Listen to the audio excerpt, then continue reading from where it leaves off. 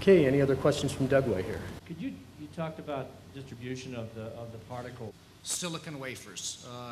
Actually, they start out as, after being exposed in space for over 2 years, they've been penetrated by micro-meteoroids, they've been pitted by micro-meteoroids, they're quite a bit more fragile.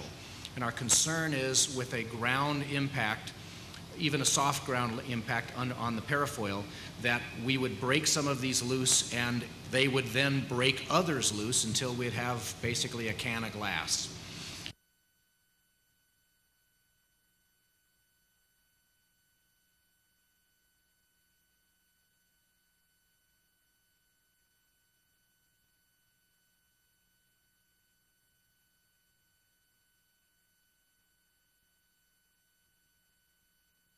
Again in 3 years, and we will know exactly what we've done.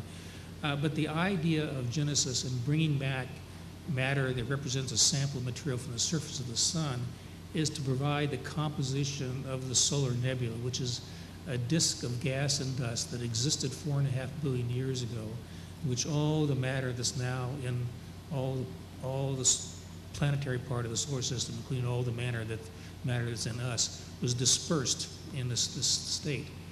Why do you want them where you put them? Then I have another question.